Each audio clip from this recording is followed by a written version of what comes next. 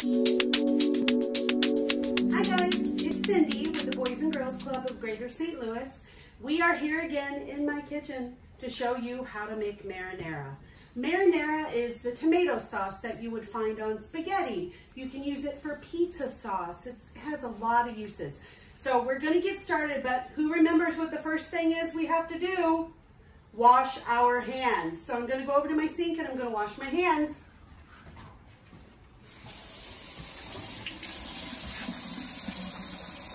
If you remember, we want 20 to 30 seconds of this. The CDC recommends 20, but I always try to do 30.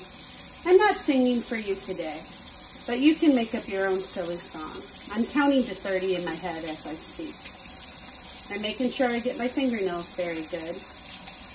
And that water's really hot. I don't know if you can see the steam coming up from how hot I have my water heater set. But it's hot. Hot water is more effective, but soap will kill a lot of things even if you have cooler water. I have a clean towel. I'm going to dry my hands.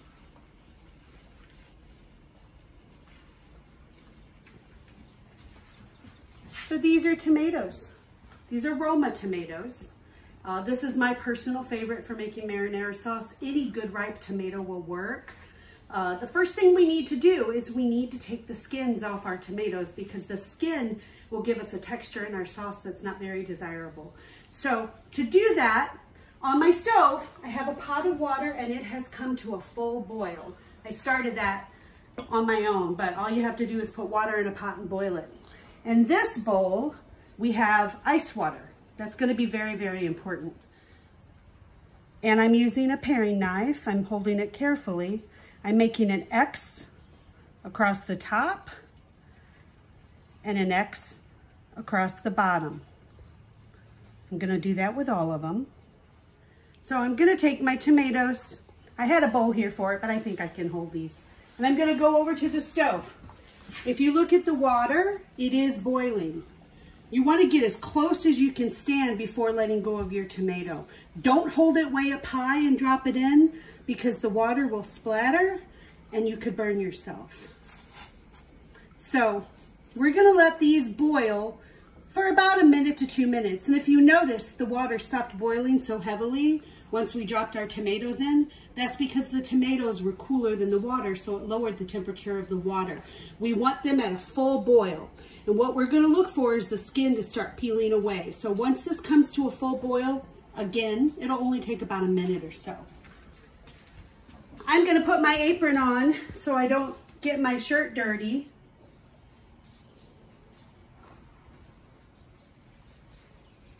All right. While our tomatoes are boiling, we can get some of our spices together that we're going to need. It's not going to boil for a long time, so we don't want to start anything that's going to be time consuming until after we transfer those to some ice water.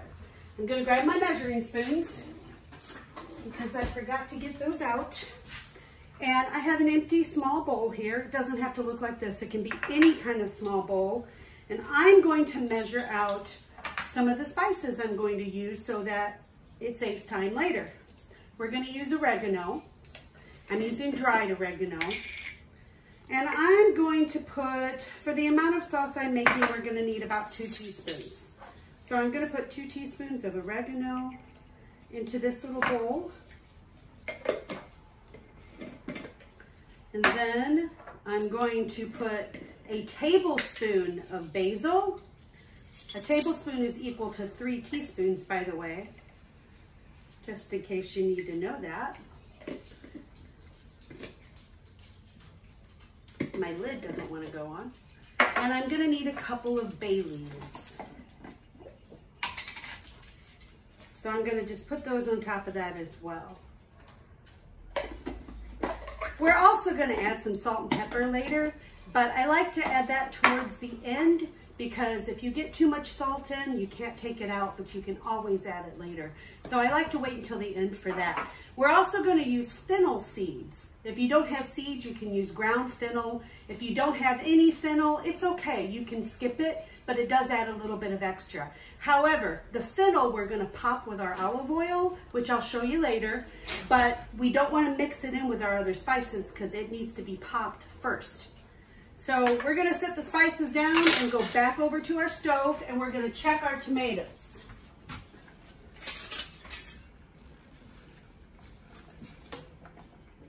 They are boiling.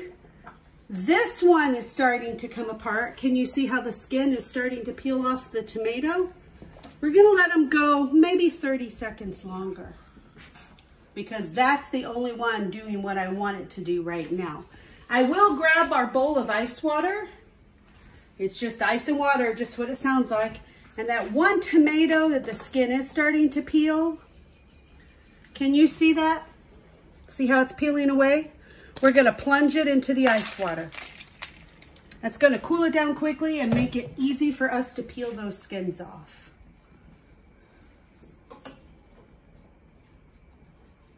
Sometimes they're a little stubborn. Sometimes you have to boil them for 2 or 3 minutes. Usually about 1 minute is all it takes. But these are being just slightly stubborn.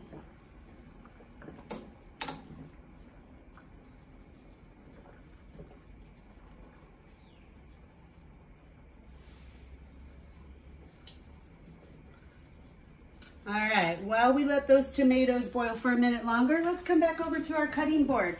As I showed you last time, I have a damp towel under my cutting board, and that keeps my cutting board from sliding around because we don't want it to slide. And we also always want to get our knives off of the cutting surface because we don't want extra knives on the surface that we don't need because you could bump into it and cut yourself. We're going to be using garlic today. We're not going to be using all of this garlic, but when you use garlic, it has a papery wrapper on the outside of it, and we need to take that wrapper off. And there's lots of different ways to do this. I'm pulling the cloves apart so it's easier to work with. And this is considered a clove. When it's like this, it's a head. It's a whole head of garlic. We don't want the whole head. We want some cloves. And these are mid-sized cloves. I'm going to say we'll need 8 to 10 of these. So we want to get all the peeling off. You can do it by just peeling it with your fingers. If you have fingernails, it will help. That's why it's important for your fingernails to be so clean. This one has most of the papery wrapper off of it. There we go. Can you tell how shiny it is? In contrast to the one that still has the outside membrane on it. We want to get all of that off. But it's been about a minute, so we're going to go back over to our tomatoes.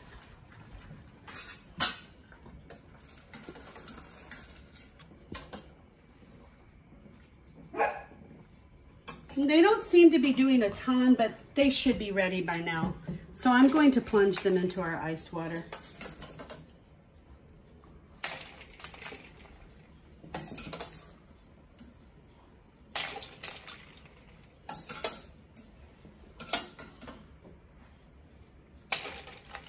We're going to let those sit for a while. I'm going to turn off the pot of boiling water. I'm going to check the handles. They're too hot to pick up on their own. So I'm going to use some hot pads. My daughter made these for me when she was very young. We're going to pick up our pot of hot water and we're going to pour it down the sink. Be very careful so you don't get burnt. We're going to save this pot because we're going to use it to make our sauce in. All right. Now we'll come back to our garlic while our tomatoes sit in their water. So I showed you one way of peeling your garlic. It's easiest if you start from an end and kind of dig your finger in a little bit.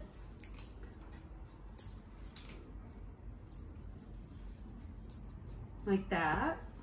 There's another clove. Having a little bit of trouble getting it off. There we go. If you feel like your knife skills are very proficient, you can do a cool little chef's trick. I don't recommend this unless you are very adept with a knife. but I'll show you anyway because it's fun. You take your clove, you put your knife flat against it. You're gonna be using this part of your hand, and you're gonna, I make a fist, and I smash it. And that smashes your clove a little bit, and that peeling comes right off. Once again, do not try this unless you are very confident with your knife skills, because you could cut this part of your hand pretty severely. I'm hitting right up here on the knife, but I'm trying to keep it flat or slightly pointed downward so that I don't cut my hand. See how quickly it comes off?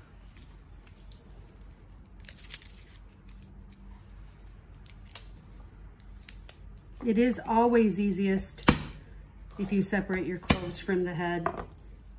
There are neat little silicone garlic peelers that some people have too. I think I have one that someone gave me. I can show you how those work too.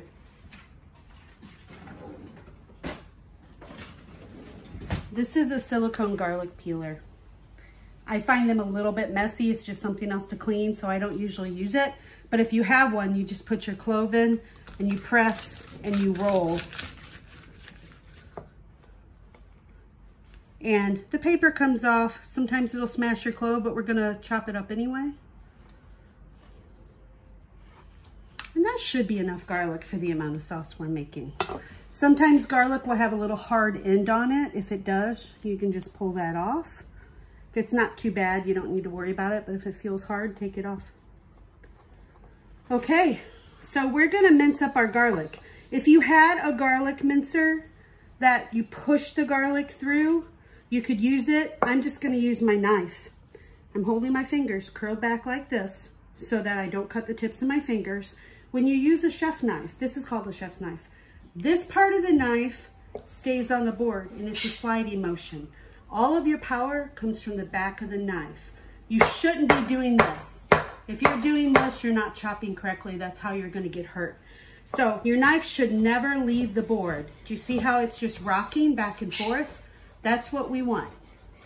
So practice. Don't ever do this on a countertop, especially a metal one, because you'll ruin your knife. You don't want to hurt your knife. So my fingers are curled back. My fingers are going to guide it, but I'm going to chop. I lift my finger when I get towards the end. I'm going to chop these all up. Don't go this fast unless you are used to using a knife. I'll do it slowly to show you. So if you're doing it slow, it's going to be more like this. Safety is the #1 thing you should think about here. So now that we have it in thinner slices, I'm still holding my knife, but my hand is going across the top to steady it. This part will stay on my board. I'm just going to go back and forth and chop it into smaller pieces.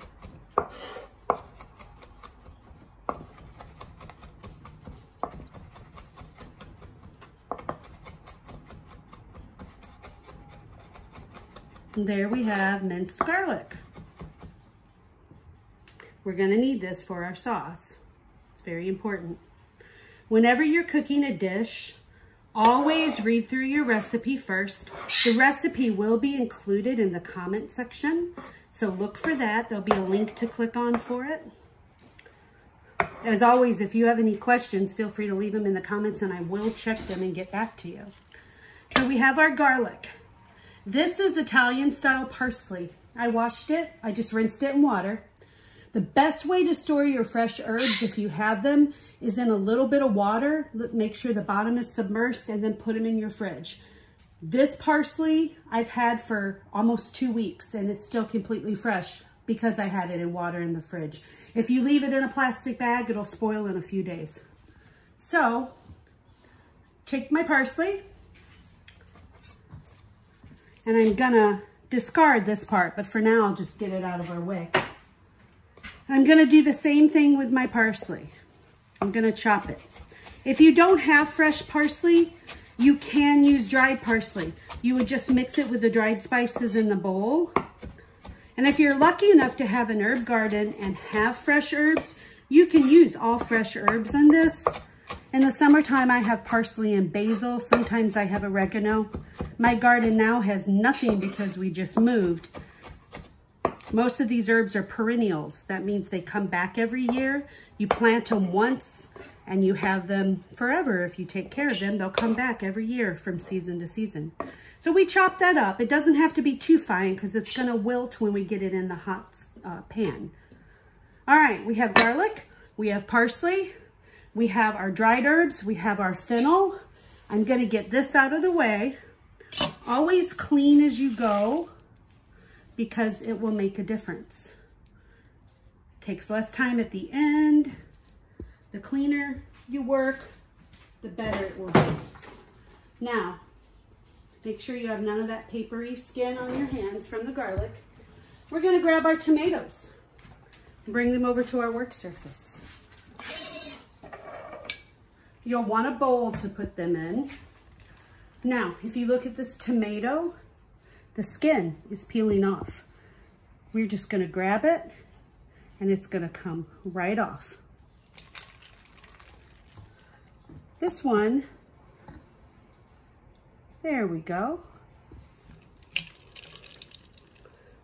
Now, if you don't have fresh tomatoes, you can use canned whole tomatoes. In the wintertime, I prefer canned whole tomatoes because you can't get a decent tasting tomato in this town usually until summertime. So canned tomatoes are more consistent and might actually have a better flavor. So I'm taking all the skin off these tomatoes.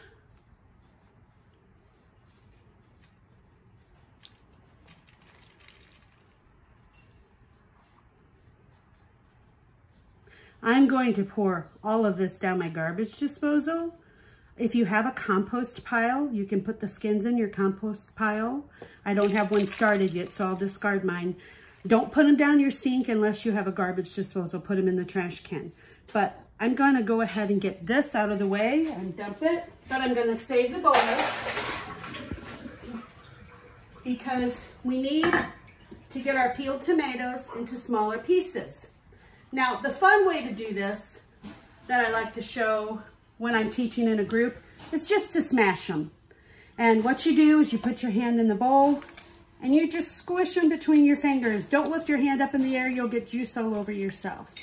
I'm just squeezing them and getting them into smaller pieces.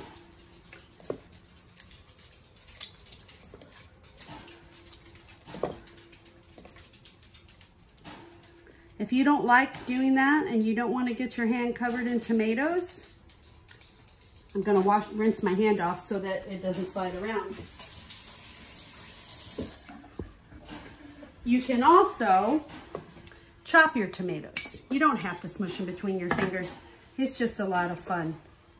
I'm going to move my herbs and my garlic. If it gets a little bit mixed up, it's not that big of a deal because it's all going in the same pot anyway. But you can also chop your tomatoes, just like this.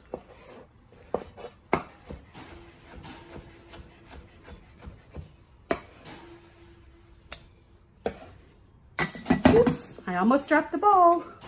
Be careful if you're working in a small space like I am. Little things like bumping your bowl could be the end of dinner. Could be the difference between having your beautiful sauce and having a peanut butter sandwich.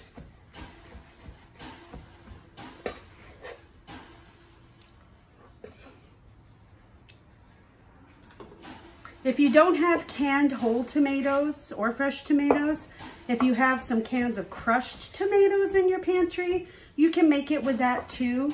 You can even stretch a fresh tomato sauce like this and make a larger quantity by mixing a can of tomato sauce in with it, if you have that.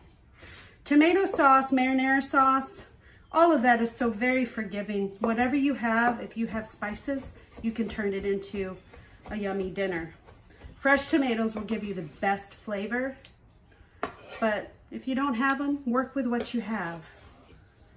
We're gonna see how much this gives us. I may not need to stretch it, but that was all the tomatoes I have on hand. If you have a tomato sauce, you could add it, but you wanna do that later in the process. You could even add a tablespoon or two of tomato paste if you had that, if it doesn't seem rich enough for you. We're gonna start with just this though. And I'm gonna rinse my hands off because they're slippery.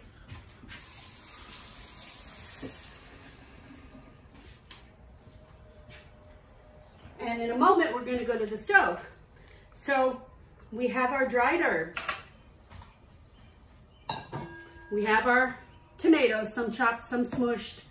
We have our garlic, our parsley, and we have our fennel seed. I'm gonna move the knife.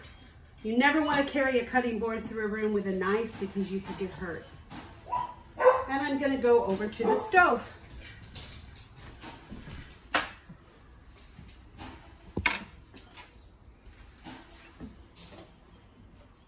Have everything ready before you start cooking. That's always the best way. So we're gonna use our same pot.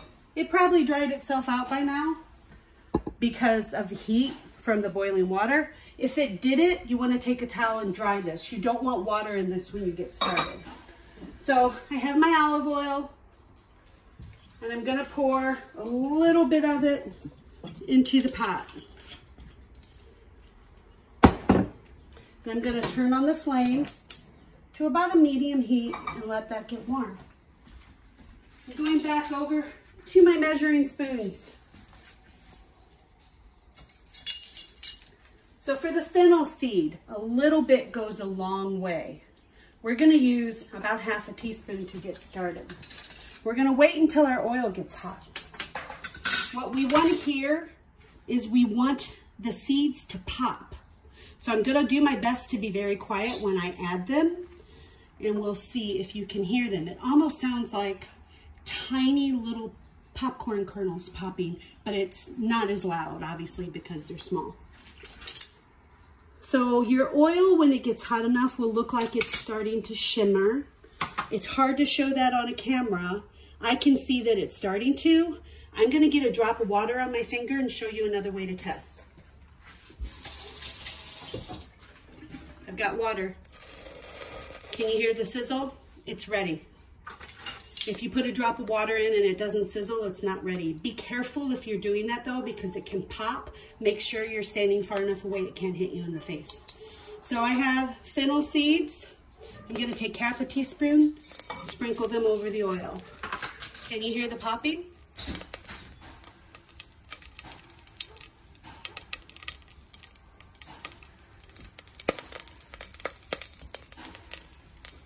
They're popping nicely. Now we're going to take our cutting board and we're going to put our parsley in first. We're going to stir it around. We don't want those seeds to burn, so this goes quickly. When the parsley starts to wilt, like it is now, then we add our garlic. And we stir that up.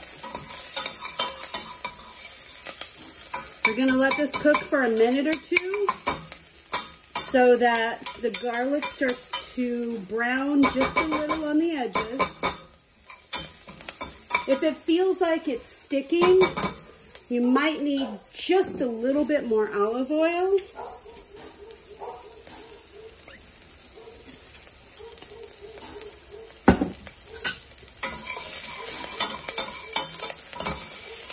I'm gonna stir it up like that.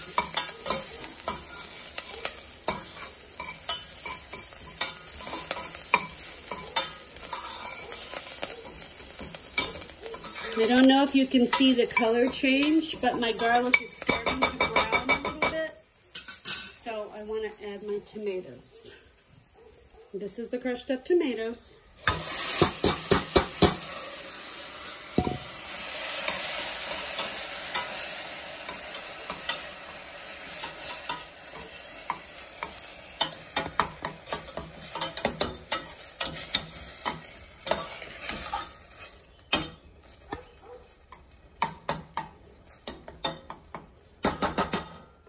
So my tomatoes are in. I'm now going to add the dried spices. And I'm going to stir them up.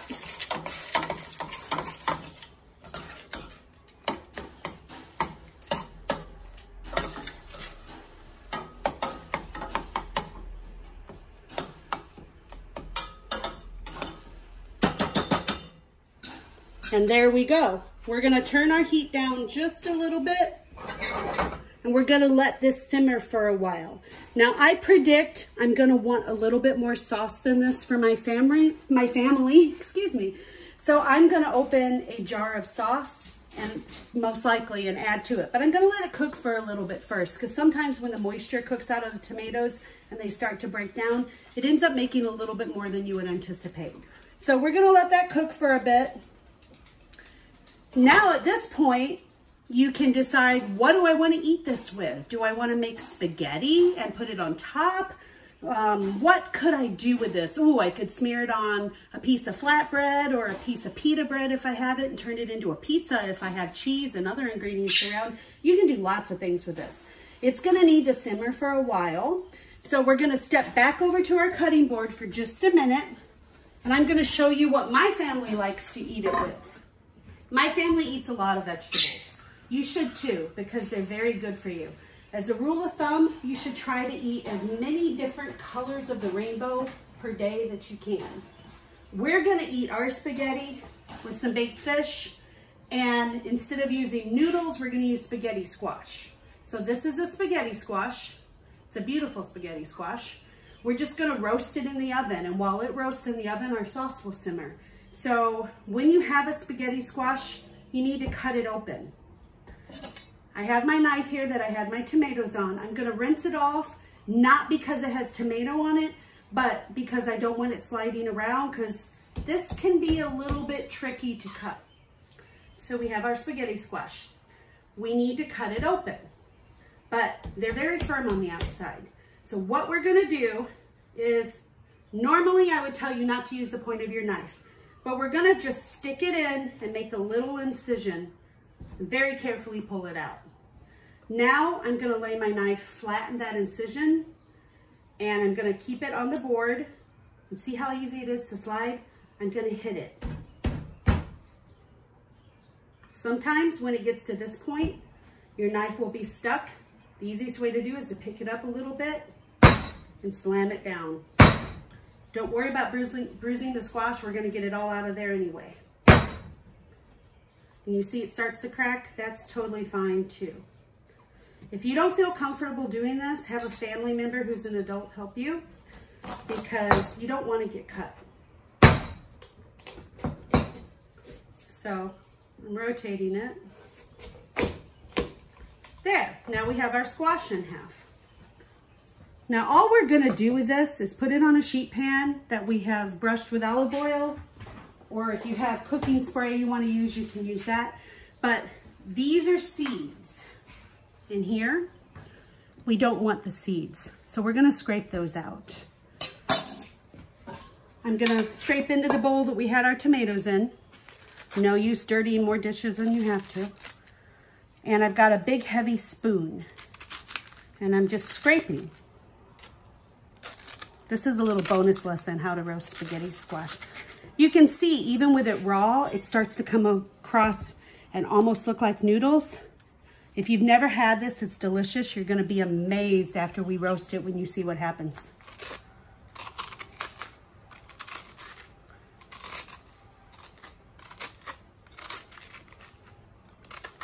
And the leftovers only get better and better as time goes.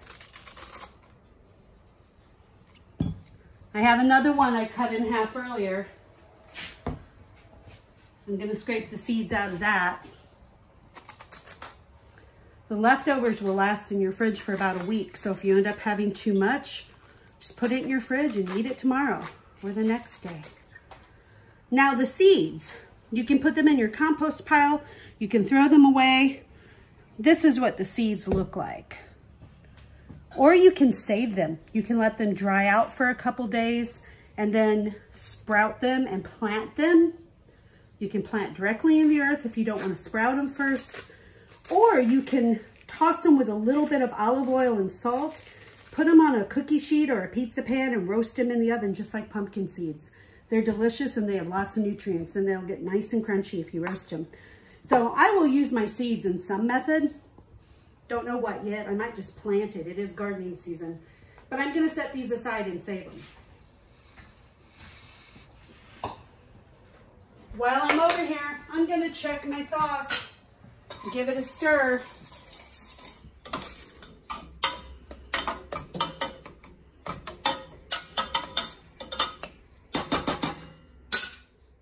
It's looking good. I can tell because I know how much my family likes to eat tomato-based sauces that we're gonna need more of this. So I'm gonna go ahead and open a can of tomato sauce and add it.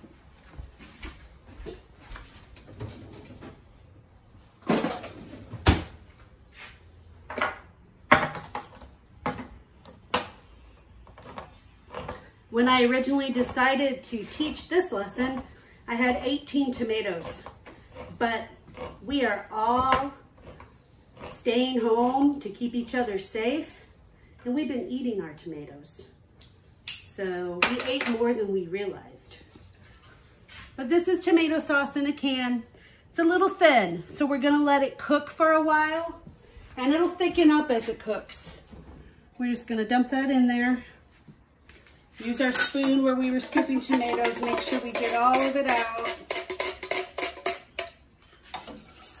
And then stir it.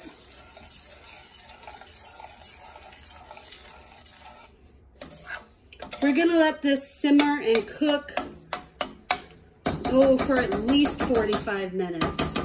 In that time, we're gonna preheat our oven to 400 degrees. And that will roast our squash. So, I'll show you how to do that. All right, so I have a sheet pan. I'm going to put a little olive oil on it.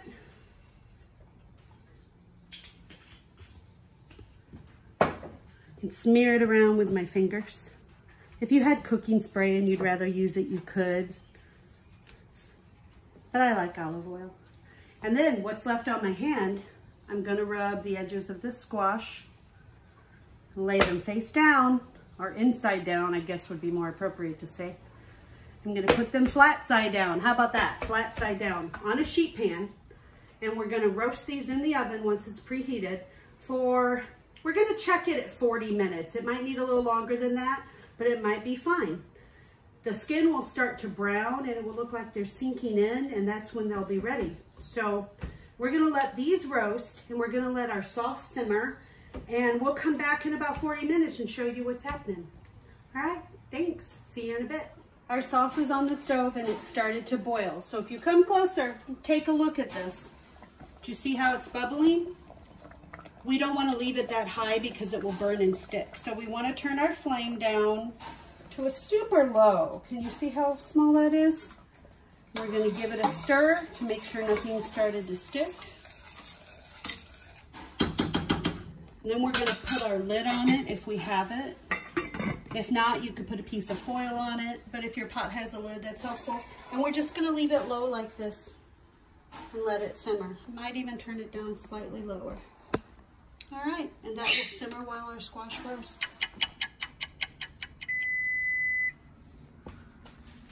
Our oven timer is going off. We're gonna check our squash. It's been cooking for about 40 minutes. Oh, it looks perfect. This is what it should look like when it's ready.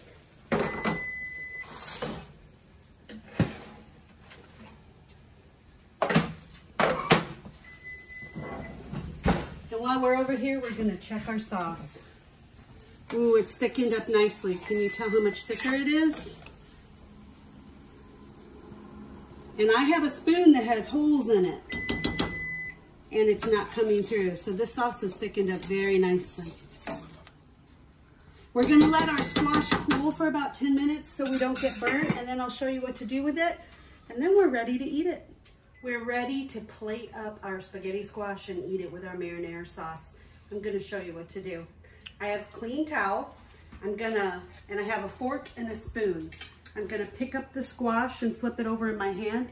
It's still hot, but it's been cooling for about 10 minutes, so it's not as hot. I'm gonna hold it and just take the fork, and I'm scraping it. And I don't know if you can tell, but it comes apart like noodles. And you just put it in your bowl. We're just gonna do a small amount and show you. Look at that, it looks just like noodles. Now you could season this We make it look prettier. You eat with your eyes. Things that look pretty and not sloppy are more enjoyable. All right, so it looks like noodles.